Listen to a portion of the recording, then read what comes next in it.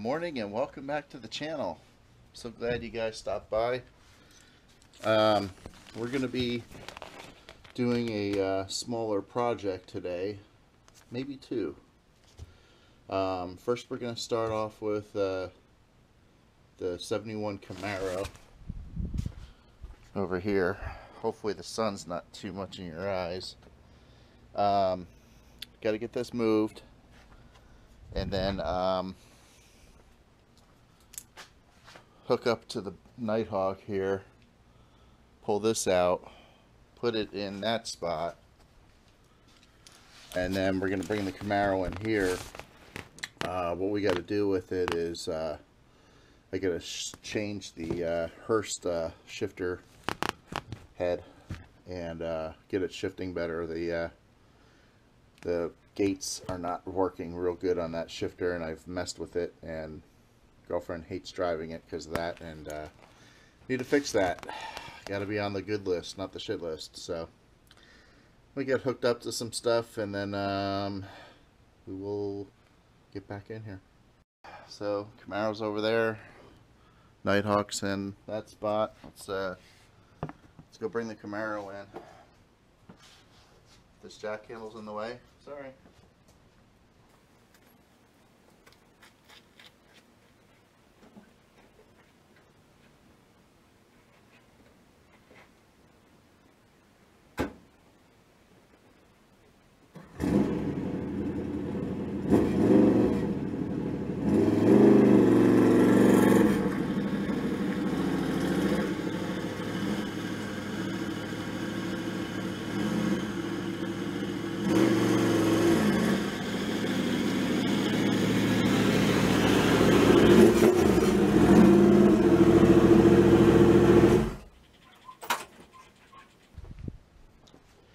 Alright, so to get the car in, the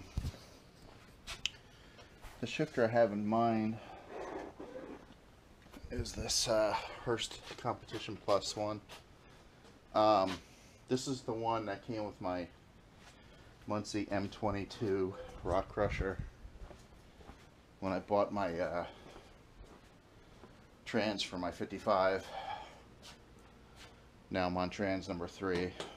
Now I'm on a Lenko, but anyway, point being, had that shifter for a while. I did have it set aside for a reason, but it's further along for me to use it on that than on this. There's no reason to short the Camaro out, so I'll give my girlfriend a good deal on the price on that, so maybe some back rubs or something. Alright, well, we're going to get some breakfast real quick. Who's we? Well, me and me. And then we'll be back. See you in a bit. We're in the Camaro. Whoop. Let's place you here. So let's get this show started. Did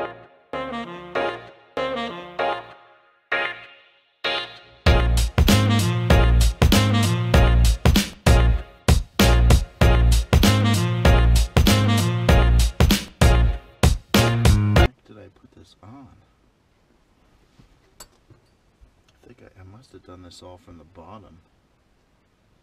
Possibly the plate comes completely off without. Let's see here. Well, I'm going to take this top bolt off because I'm here right now. And then I will jack this up and then get under there. So, alright, we're going to come back. All I am going to do is take this top bolt off. This actually bolts it to this bracket that bolts the transmission. There is another bolt down here, but the way the sheet metal is, it doesn't look like, and I know I didn't remove this carpet, the way this bolt looks like is I shoved it up through, so I might have to find a different back plate, which I have. So I'll get this out, and then I'm going to jack the car up, and then we're going to come right back. So, as expected, the shifter plate is different, but I might be able to utilize that. Now,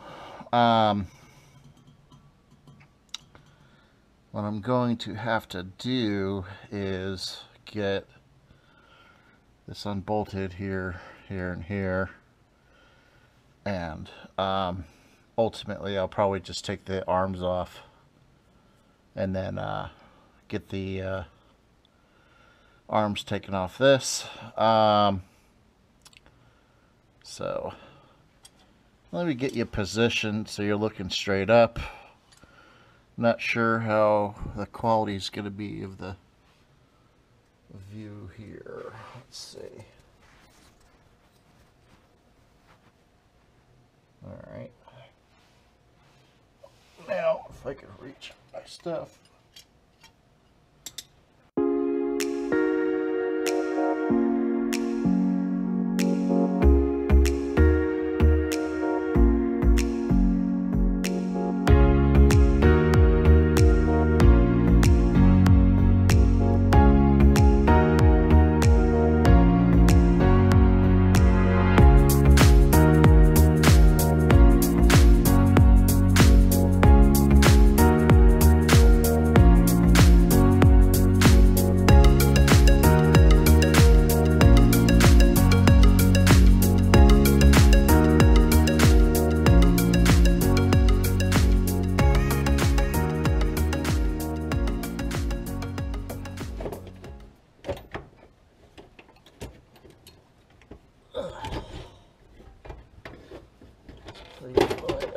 Here we go.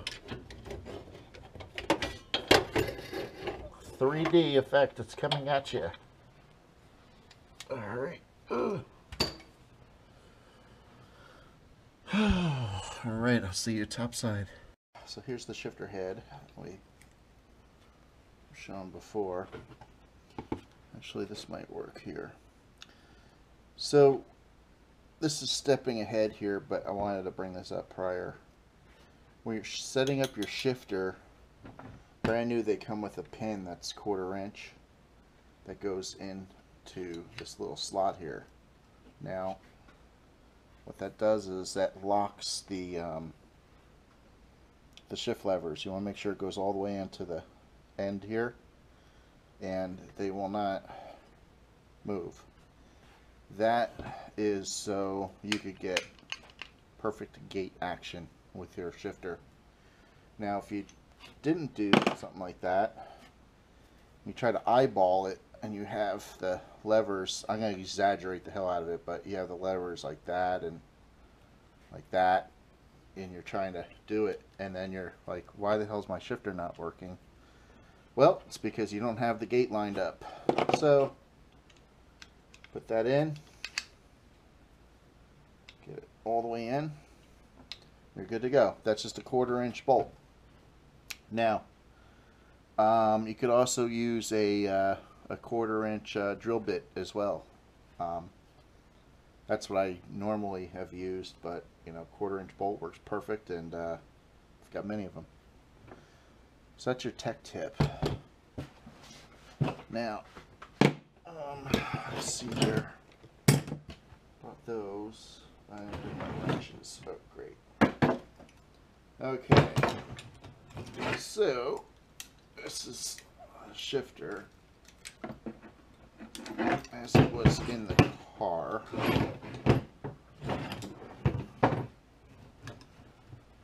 Now, I just want to line these up here for fun. See what I got going on. Steal that bolt.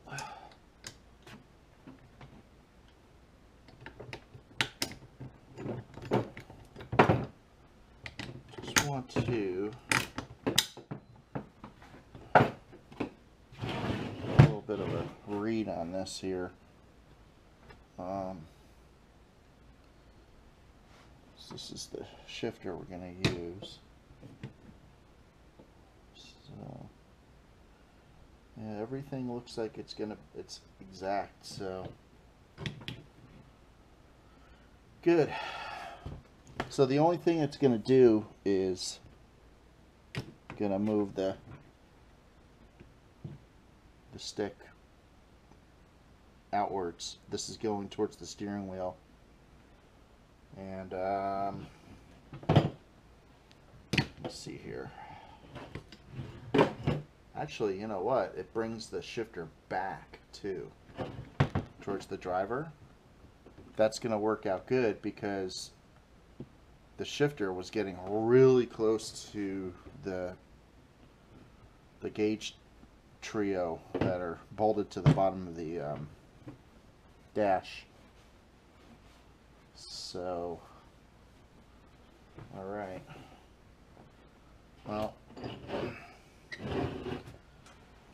so basically we got to take these out. You pull these pins out and you drop the levers out and just reverse the action here. So, pretty easy.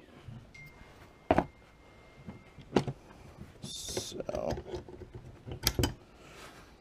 now if you could see it, this is exactly how it's oriented. This way it pushes down on the, well, it pulls the lever in the way this goes in. It hooks in and it keeps it nice and tight. I used an extra washer here. Oh, I had a plastic bushing here.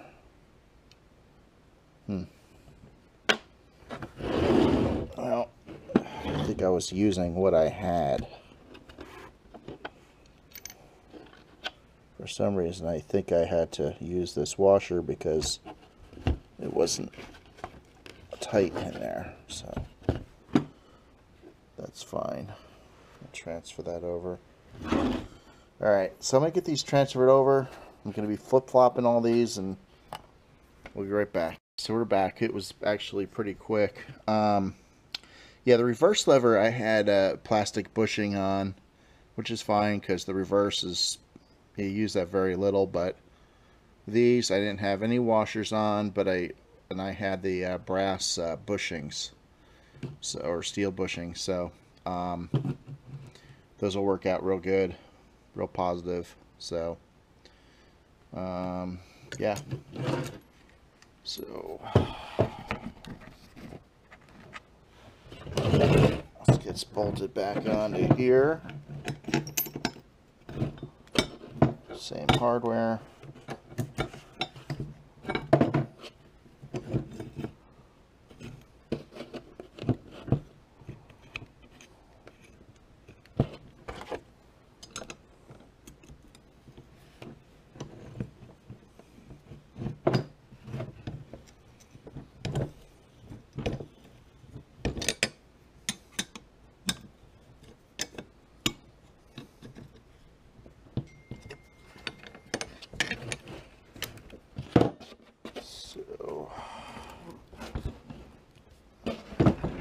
That goes, alright.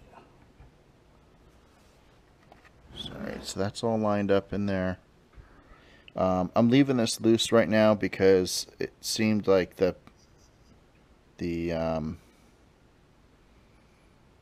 piece came off much easier when it was able to shift around, no pun intended. So, and then I got to bolt it back on using these top two bolts, and then I believe this one right there, that's got the newest witness mark. So, alright, we're going to get skivvied under there and get back into business here. Hopefully this works.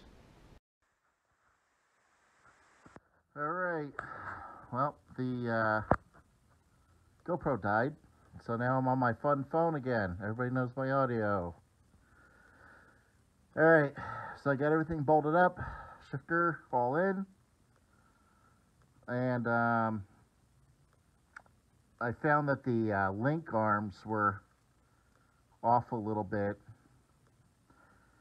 transitioning over to the shifter, which also could have been me pulling the linkage out, because if you spin them when you're pulling the linkage out, you will pull your adjustment out. And the pain in the butt is, if you can see my finger up here, I don't have any room to put that pin in there. I'd have to drill the floor, and that involves taking the carpet out. So did some of my eyeball style alignment situation. Also feeling from the reverse lever where that slot feels, where it lines up. So then I was able to, I basically did it the wrong way, but the gate feels real good. So I guess I got lucky. I just didn't want to drill the floor again just to put that pin in. Which I would have done to make the job work, but we didn't have to, so we got lucky. All right, well, next is test drive, and hopefully I could do that with the GoPro. It's charging up, so we'll see you in a little bit. Well, second job is getting the 55 looked at. Had something going on in the front end where, while driving,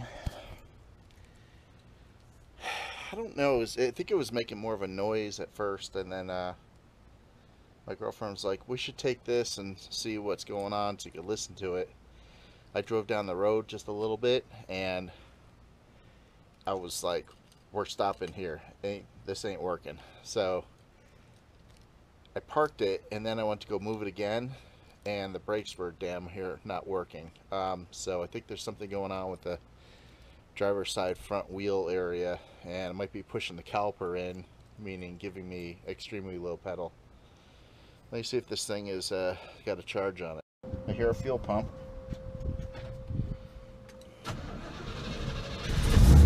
Woo! Yeah!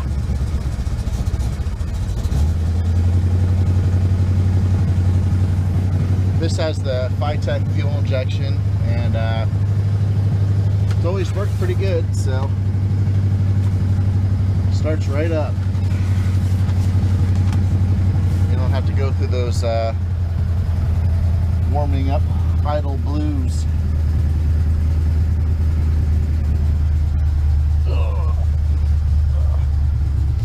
Got a 4-speed.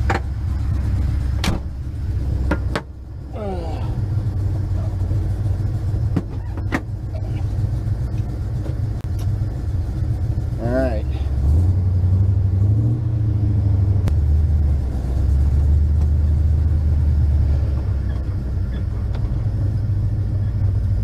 Yeah, barely got brakes. I'm gonna back straight out.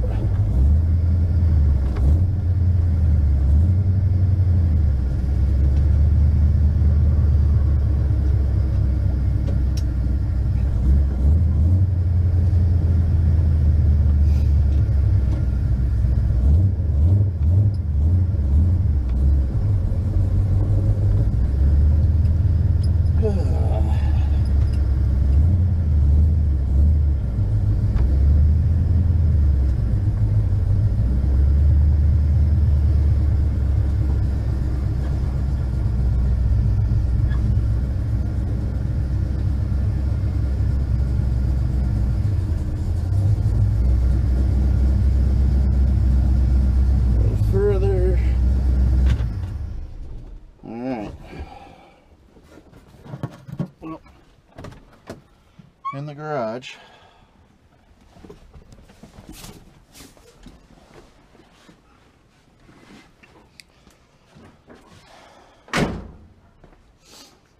Alright, let's get this jacked up. We jacked up the car on the control arm.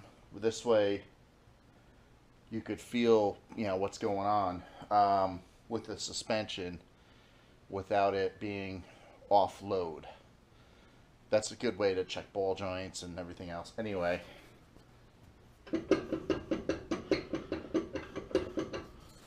that's not good. Gonna get the hubcap off, and get the. I'm gonna start with the hubcap off.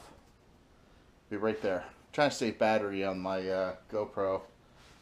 On the last, this is a continuation of video, but it died and I've been charging it here and there. Well, got the hubcap off, and suspect here is this, trying to do this one-handed here. Oop. Suspect is the dust cap is just about popping off.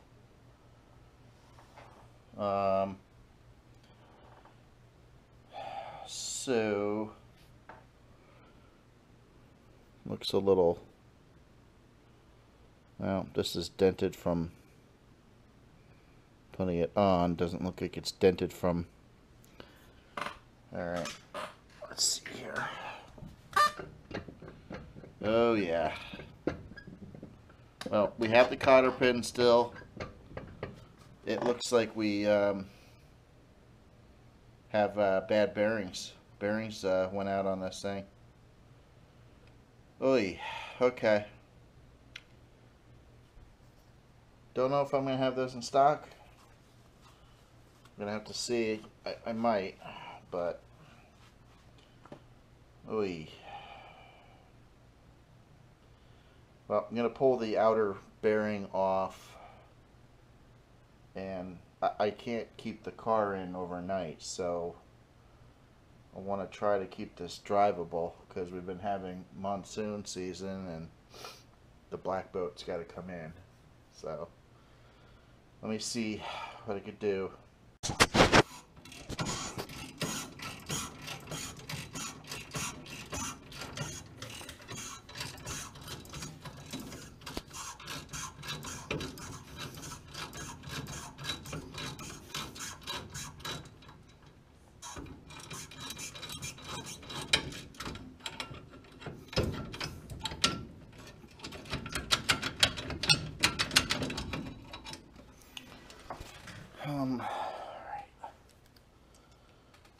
Of course, this has got to be all screwed up.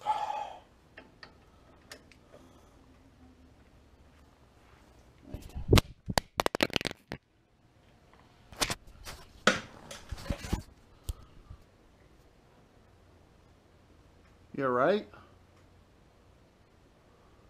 Oh, wow. I'm sorry about that. I didn't mean to drop you.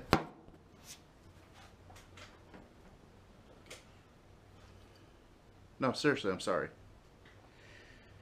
Alright, how do you get this off here?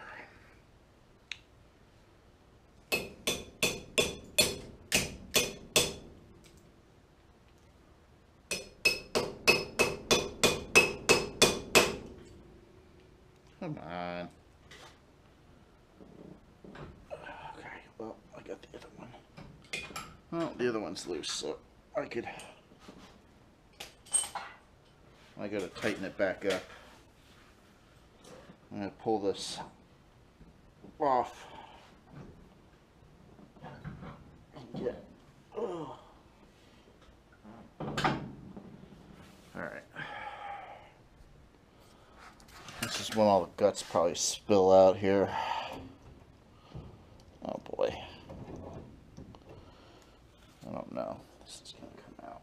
Oh, here. God.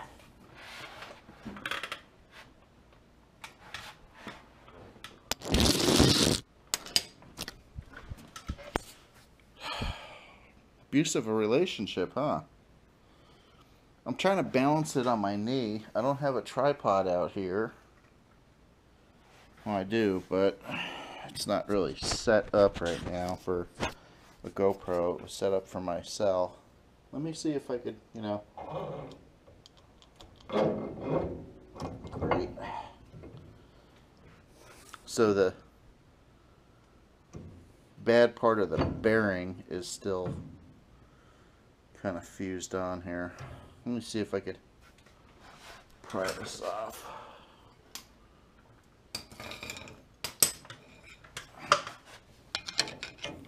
Here's a one-hander here.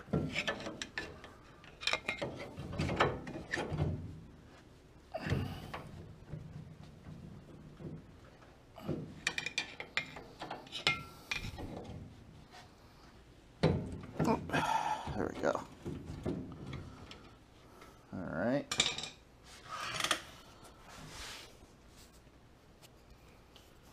I'm going to try to balance you. Right on my hairy knee. So this is the... this was the bearing.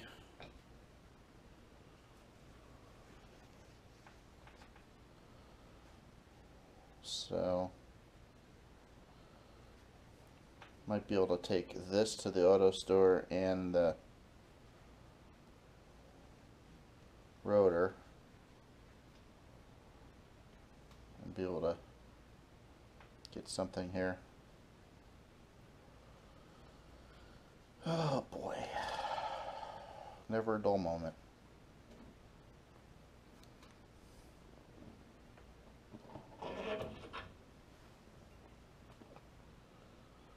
What the heck? Wow.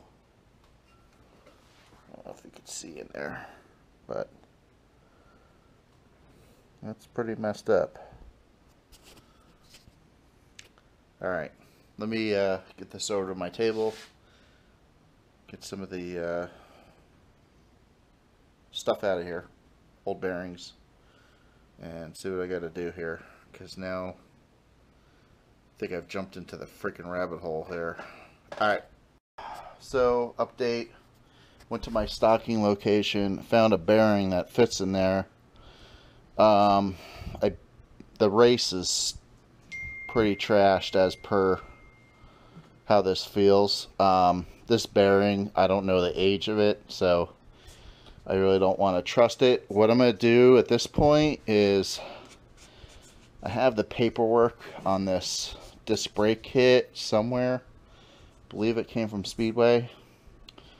And the back bearings feels a little funny too. So I think everything just had serious trauma. So what I'm going to do is just going to get this bolted back on, and this way the car could roll and do what it's got to do until we get the right stuff. Diesel, do you agree? Huh? Like your tail. He agrees. Got a tail wag.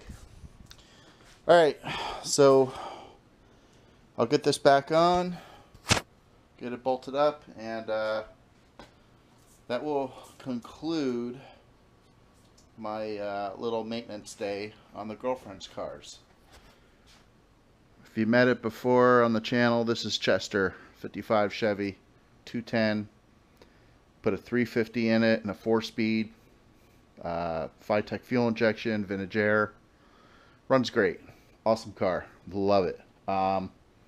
Just had a little limp, so we'll get his we'll fix his paw for now, and we'll get the parts, and maybe we'll go through a whole nother video on how to replace bearings and seals and whatnot. Does that sound good, Diesel? Diesel says like, share, and subscribe. Have a good one. Thanks a lot for coming along and watching my day.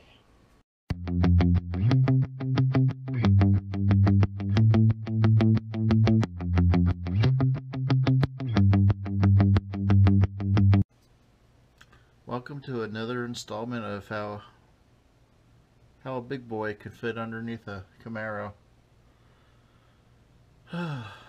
Wish my lift was freed up.